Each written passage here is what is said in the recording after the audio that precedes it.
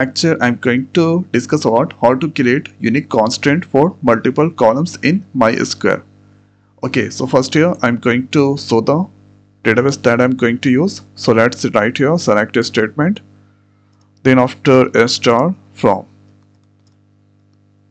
and giving the name Sakila, press here dot, then going to give here emp or name. So emp is the table names, so execute that.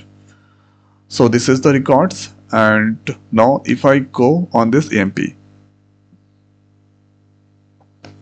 so you can see this is emp. If I go on this index, so there is no here any index are there, so we can create the index.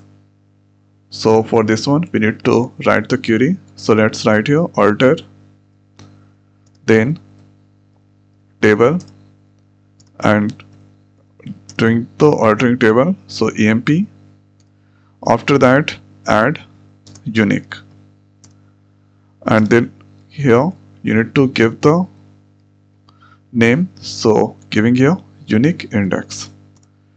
After that the next is we should give here some columns, so you can give here 2 columns or more than 2 columns.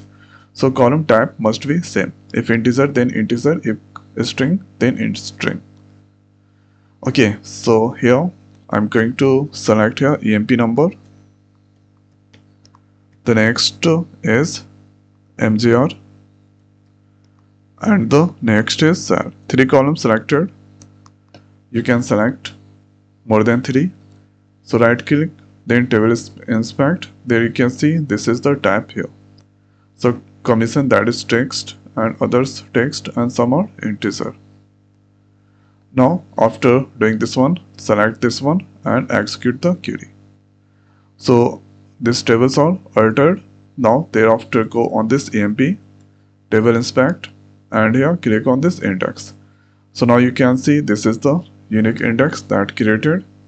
This is the name, type is b3, and here unique, this columns. Okay, so unique index created, you can see created on emp number, then mgr, and here this is now cell.